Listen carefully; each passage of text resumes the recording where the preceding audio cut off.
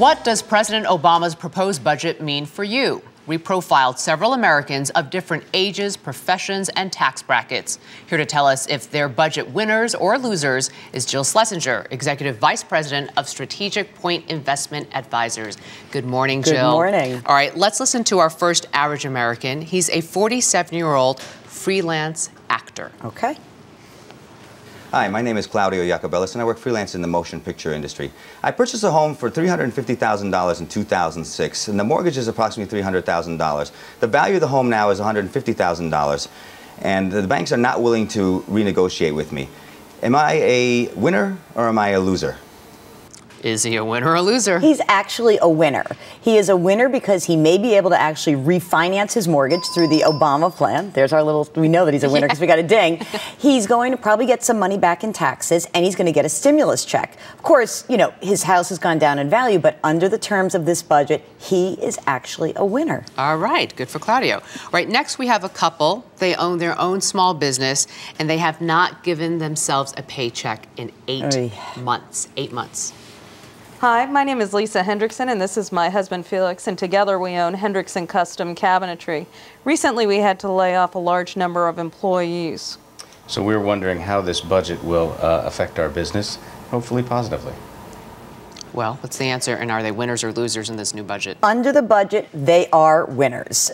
They actually are winners. And here's the thing, small businesses may be able to deduct losses for a longer period of time. So from the small business tax point, they're probably winners. Again, they may be able to renegotiate some mortgages they have. They'll get a stimulus. They'll get some money back from the stimulus. Their taxes are going down. I also want to say there's small business owners who have laid off 26 of 30 of their employees, they just said. So I would say that even though they're winners in this, that is a very tough pill to swallow. Absolutely. Okay, next, we have a single woman who makes a good income. My name is Valerie Coleman. I'm a senior real estate manager. My salary is $200,000 per year. Am I a budget winner or loser?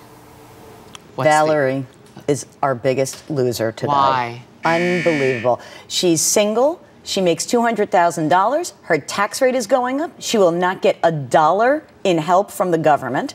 She makes too much money to get anything. And by the way, she's like a double loser because she works in the real estate industry. So I bet her salary was much higher a few years ago.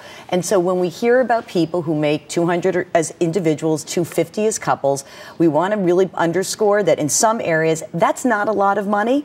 And for her, this is a huge losing proposition. Her taxes are going way up. Okay, I want to jump ahead to our last woman who, she is someone who's looking towards retirement. Let's hear from her.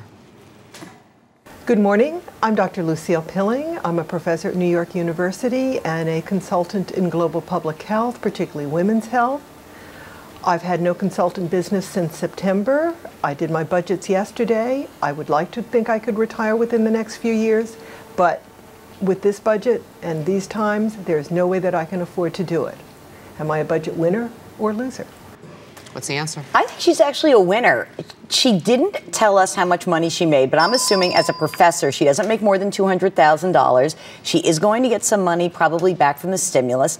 Again, everyone's a winner and loser in this because when you hear her story, she hasn't had consulting income since September. Her money is going down. She's on the cusp of retirement. So let's talk about these are the most unlucky people in the world. This financial crisis hit at the worst possible time for Lucille. And frankly, Julie, of all the stories that we hear about, these are the people who are most dramatically affected. There is no more time left. Wow. Jill Schlesinger, thank you. Thank you.